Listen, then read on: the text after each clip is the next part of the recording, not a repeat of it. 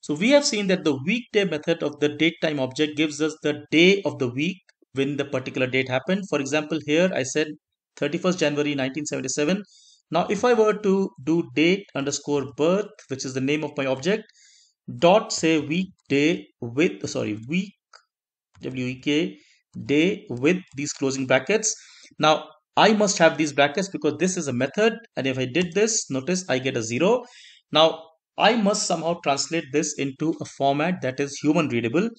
For that purpose, I did some little bit of research and I found that 0 really means Monday, 1 means Tuesday, and so on and so forth. So my problem statement now is that I must convert this 0 into a Monday, 1 into Tuesday, 2 into Wednesday, and so on and so forth. The solution I'm going to do for this problem, little problem of converting number to days, is to use lists. Now lists, remember, are basically variables connected to each other and each indexable with an index. Now it turns out that creating lists in Python is actually very, very simple, but we have to pay attention to some of the syntax. So let's say I create a list here, weekday names, and in this list I want to store the names of the weekdays. So to create a list, I must use a square bracket. Pay attention to this. It must be a square bracket, otherwise you'll not get a list.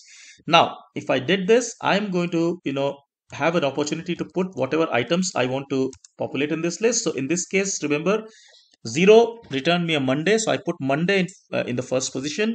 Then I put, say, Tuesday. Oops, I got the spelling wrong. So Tuesday. Then I put, say, Wednesday. Then I put, say, Thursday, say then the Friday, say Saturday, and finally Sunday. Now, this statement is all I need to create this list. Now, let's me just run this code and convince you that this list has been created. Which year I was born in, say 1977, 1, and say 31. Now, if I look at weekday names, you will notice that it appears with square bracket separation and all these values that I have populated. Now these values right now are strings. These are basically names. Notice I put a single quote. I could also put a double quote there, but lists in general can have, for example, numbers, can have practically anything. Yeah. One more way I can figure out that I've created a list is by looking at the type command, and I can say type weekday, say for example names, and it says class list, which means this is indeed a list. Now before I move forward, before I tell you how to use this list, let's just go back to a little bit of compare and contrast. Remember, when we created lists in Scratch, in fact we had to do a lot more work.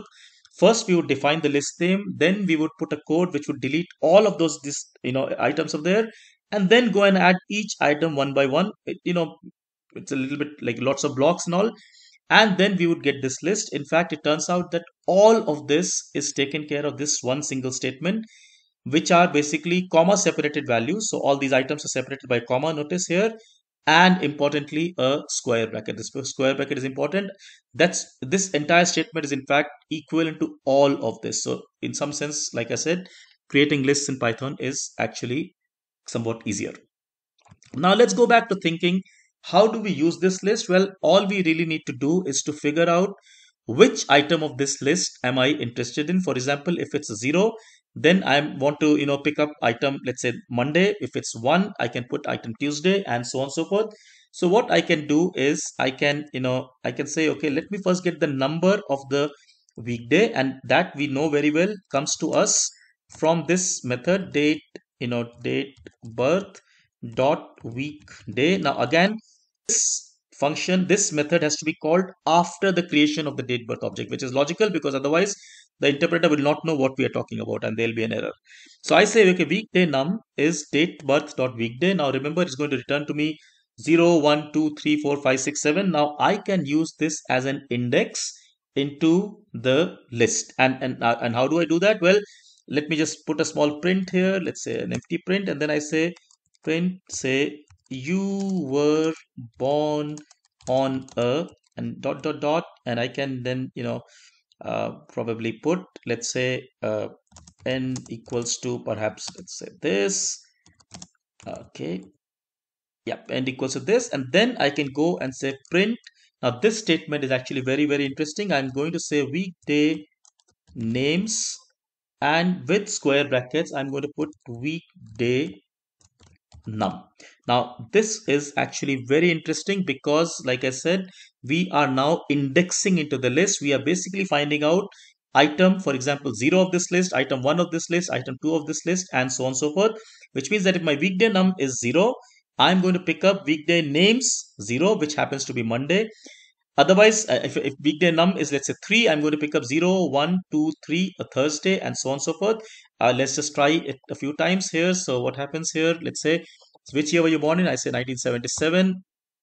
January, say 31. You were born on a Monday. Because if I look at week, maybe I can put this, so I can just look at this here. Weekday num is 0. Let's just try one more example. Let's say I say, which year were you born in? I say 2010. I say March, and I say 6. It says you were born on a Saturday. That's because if I look at weekday num now, it is going to be 5. So what is going on really is that I'm picking up this weekday num and I'm using that to index into this list. Now again, before going forward, I just want to do a little bit of compare and contrast to make things more clear. Really, what we are doing is, having created that list, we are finding, in Scratch terminology, we are finding item weekday num of weekdays. Remember, that's what the list would do. Items will are basically these quantities that are inside the list, and I'm just picking out those quantities. Equivalent indexing here is using a square bracket. I can put weekday names, square bracket, whatever I want.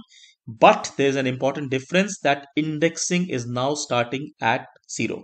In Scratch, indexing started at 1, but now starts at 0. So if I go back here, I can actually check this. I say weekday, for example, names. This is the entire list. But now, for example, if I did weekday name 0, which is kind of saying item 0 of this list, that is a Monday. Weekday name 1 is, say, Tuesday. Weekday name, say, 5 is, for example, Saturday.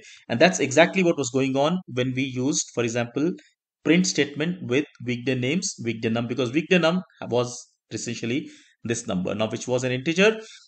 You kind of see how the logic is coming together, and now how we are able to tell which day a person was born in a form which is very, very human readable. We can take one more example.